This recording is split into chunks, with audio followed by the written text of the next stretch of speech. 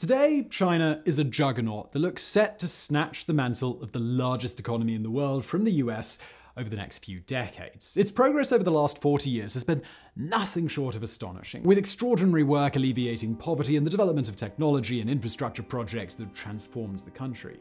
But you don't need to go that far back to find a really different kind of China. Between 1920 and 1961, 5 famines ravaged either individual areas of China or the entire country, with the final, known rather ominously as the Great Chinese Famine, proving to be the most catastrophic. It's difficult to be sure how many people died during this period, but the final 5 famines seen in China are thought to have caused between 40 and 65 million deaths. The reasons behind them are wide-ranging and include environmental factors such as drought, typhoons, and floods, but also man-made catastrophes such as Mao's disastrous Great Leap Forward and general pitiful regard for human life in an area where human life is really abundant. Thankfully, the threat of famine has all but been eradicated across China today, bringing to an end a steady stream of the most horrendous calamities and changing the country entirely.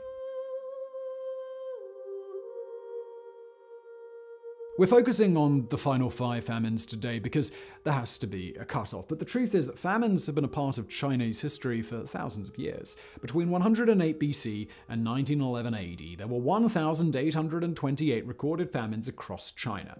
This doesn't necessarily mean the entire country was under famine conditions, but at least one area or another frequently suffered. Many of the early famines are vague, to say the least, but we know considerably more about those that occurred over the last few hundred years. The Great North China Famine caused a severe drought that began in 1876 and eventually claimed up to 13 million lives, while the Great Qing Famine of 1907 saw an astonishing 25 million people die. This famine was triggered by torrential rain in 1906, which decimated the harvest and killed around 10% of those living in Jiangsu and parts of central China. With such large populations, combined with a heavy reliance on subsistence farming, millions of people around China constantly remained on a knife edge and often at the mercy of the weather. Too much rain here, or too little rainfall there, and it could easily snowball into catastrophes that anywhere else in the world would be the worst event in living memory, but in China, it was just another chapter in a sad story.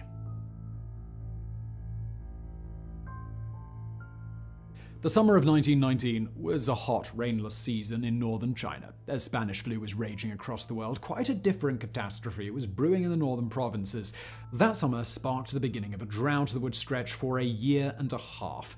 But there were several other causes of the first famine that we're examining today. These included extreme poverty in remote and densely populated rural areas, severely limited transport infrastructure, a weak and cash-poor central government, and an ecologically battered, flood-prone landscape that limited fallback sources of income for afflicted communities. Many of these areas had been manipulated for so long to grow rice that they were essentially useless for any other purpose. This northern area had become one of the most heavily populated areas in all of China, with a massive 2,000 people per square mile in the village districts of Xi, which is roughly a third of modern-day London. Then there was humanity's international pastime, war, which saw 3 political factions battling each other during the 10-day Xi-Anhui War, resulting in disrupted supply routes across the north, destroyed crops, and looting in a dozen districts just south of Beijing.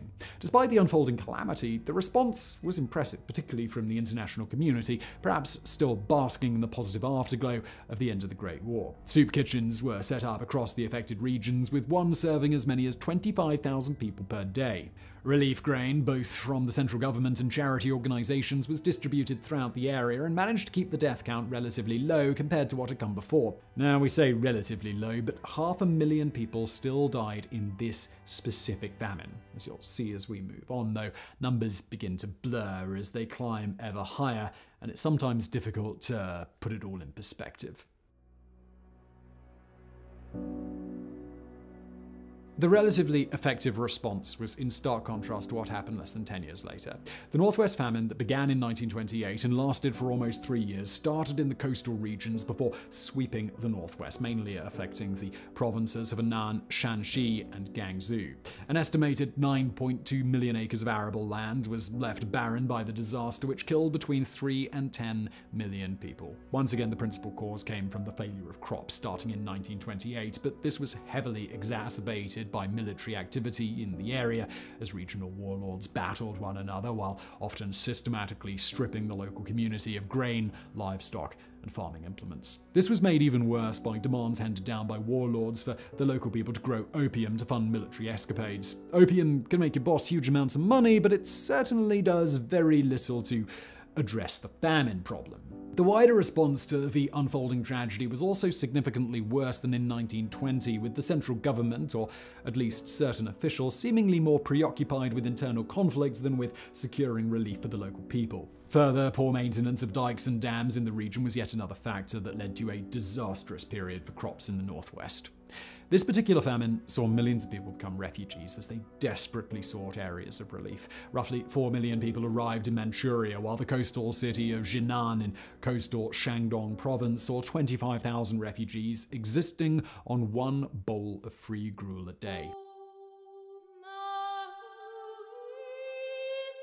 Despite being rich with agricultural potential, the province of Sichuan has endured a harsh period for some time. A succession of never-ending conflicts had already pushed this area well beyond the brink, and high taxation on farmers often forced them to pay for years in advance. The scene was just set for the next Chinese disaster. With the fighting between the Chinese communists and the Chinese nationalists now nearly 10 years old, the strain it was having on the country was beginning to show. Notably, both sides used this famine as a rather clumsy way of winning hearts and minds, with many of Chiang Kai-shek's provisional government said to donate to a relief fund, with those above Major General giving 20%, those above Lieutenant Colonel 10%, and lower ranks 3 to 5%, and soldiers 10 cents. How much of this actually happens, and how much was just to try and paint a better image than the communists, is impossible to say. It's thought that 30 to 50 million were affected, mostly in Sichuan, but also in Guangzhou. Riots occurred across the region as desperate people vented their fury and attacked food relief vehicles, sometimes leading to hundreds of deaths. There were also plenty of beyond horrific stories emerging from the region, with tales of children being kidnapped to sell to buy food, or parents simply killing their children as the most horrific form of relief we can imagine. There were stories of cannibalism, people eating bark or grass, and even digging down into the mud to find clay to eat. Things stabilized in 1937 and led to calls for a sweeping modernization of an area that had been plagued by instability for years. Chiang Kai-shek nobly promised infrastructure projects such as railways, roads, and dams to fix the issues, as well as ridding the region of opium cultivation and oppressive taxes that had kept its people in poverty for as long as anyone could remember.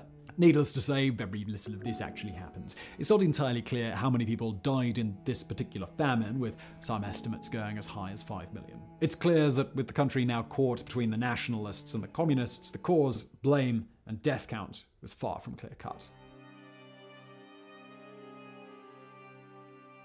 The famine that began in Henan province in 1942 is often referred to as China's forgotten famine, for the simple reason that China was also fighting off the invading Japanese army at the time. Not that that should detract from a catastrophe that claimed between 2 and 5 million lives, but as I said earlier, famine had become such a frequent part of Chinese life that the disasters just have a habit of blurring together. The real start of this tragedy came in 1938, when the Nationalist Army took the drastic decision to flood the Yellow River in an attempt to slow the Japanese forces pouring through the country in what is still considered the largest act of environmental warfare in history. On June 7, 1938, the Nationalist forces destroyed the Huayukou Dike, which sent water cascading across thousands of square kilometers of farmland and villages. The result was so dramatic it shifted the path of the Yellow River several hundred kilometers south. Nobody's quite sure how many people died as a result, with Japanese troops and Chinese civilians paying a hefty price. The Chinese initially claimed the breach had occurred because of Japanese bombing, but eventually they had to concede that it was by their own hand. It's thought that 12 million people were directly affected by the flooding, many of whom had to flee their homes, with anywhere between 400,000 and 800,000 people dying as a result of the flood. This set things up for the further horrors that were to come. The flood left a devastated, scarred land that took years to recover, and the province of Henan became the epicenter of a perfect storm of hell. When the rain failed in the summer and spring of 1942, Henan was a divided province, with the Chinese occupying the western half and the Japanese the east. And on top of the drought caused by the lack of rain, harvests were also hit by locusts, which devastated much of what had survived. And on top of that, both Chinese and Japanese soldiers continued to demand a high rice quota to feed their hungry troops, with little to no compassion to those left with absolutely nothing. As with other famines, conditions quickly became horrendous and cannibalism was said to be rife, while desperate parents started selling their children. Hunger was not the only factor in the death count, as disease quickly spread through Henan as the region began to sag under appalling conditions. Blame was thrown around left, right, and center. Some argued it was the central nationalist government's fault, while others pointed the finger at local officials who were reported to be still frequently feasting on the kind of food you'd expect to see at a Western dinner table in the 21st century. The communists, of course, blamed the nationalists, while both also pointed their finger at the invading Japanese force as the cause of everything.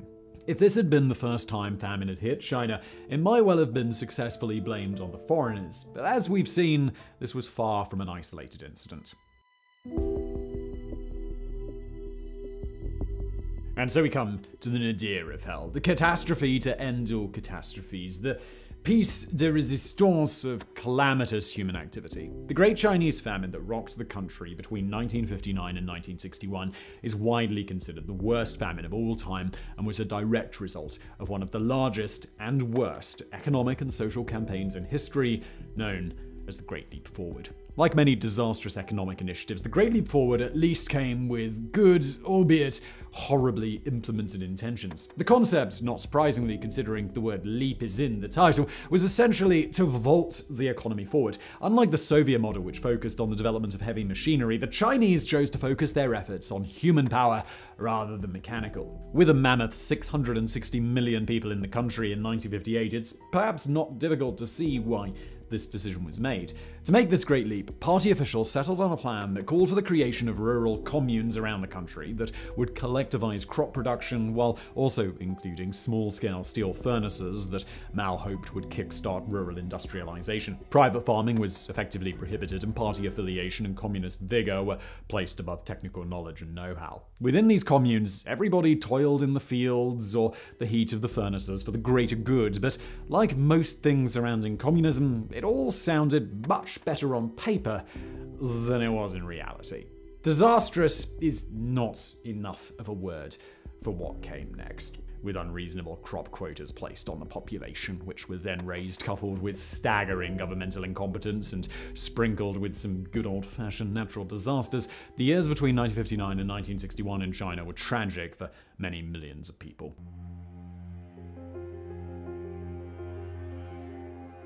Nobody is entirely sure how many people died in the Great Famine. It's generally accepted that 20 million is the minimum number for those who died, while the maximum usually tops out at around 55 million. It's worth remembering that during this period, doctors were specifically barred from entering starvation as a cause of death because, well, it doesn't look very good, and it tends to paint a rather grim picture of socialism. In short, we're never going to know how many people died during these horrifying years. 40 million seems to be a number used by many, which is the entire population of Iraq, by the way, the 36th most populated country in the world. The Great Famine saw a collision of factors that killed an unbelievable number of people in an unbelievably short space of time. But arguments over which factor was worst continue to this day.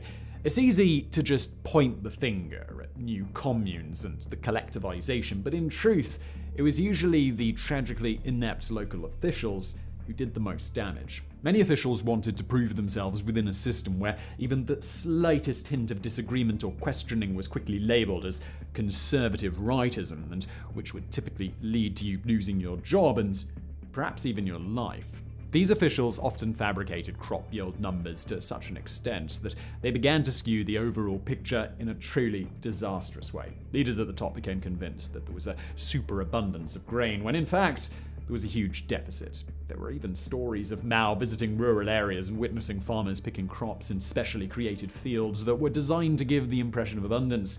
People were terrified of reporting anything negative, and so painted increasingly wild works of, well, absolute bullshit. Some areas did better than others, and this was often down to the level of competency within local officials. In Jiangxi, for example, officials had been firmly against the Great Leap Forward all along and purposefully dragged their feet when implementing it, and they saw a considerably lower number of deaths than in other parts of China. Other human factors included the widespread targeting of birds to prevent them from eating the new seeds, which resulted in a huge increase in the vermin population, and, well, guess what vermin like to eat. Then there was the encouragement to grow crops much closer to each other and further down, in the absurd belief that the same species of plants would compete with one another. As any keen horticulturalist will tell you, that is absolutely bonkers. Even the same crops need a certain amount of space, and the decision to oversow fields proved disastrous. Then, of course, there were the natural causes that began with the worst flood the Yellow River had seen since the 1930s in 1958, affecting over 500,000 acres of cultivated land. The government valiantly recruited 2 million farm workers to participate in redirecting the floodwater into the Bahai Sea, which consequently meant that 2 million people were not in the fields, desperately trying to make up their insane quota numbers, which led to vast amounts of crops simply rotting.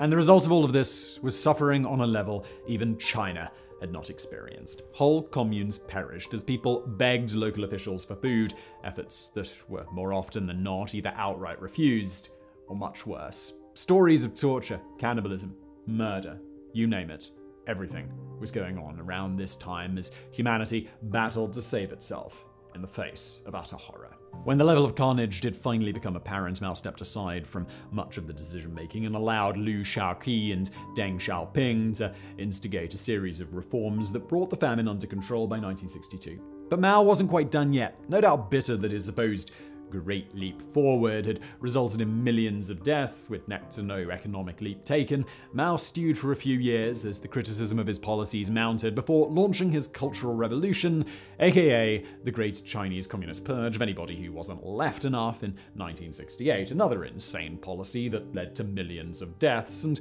one that would probably deserve an entire video in its own right, one we'll almost certainly make in the future.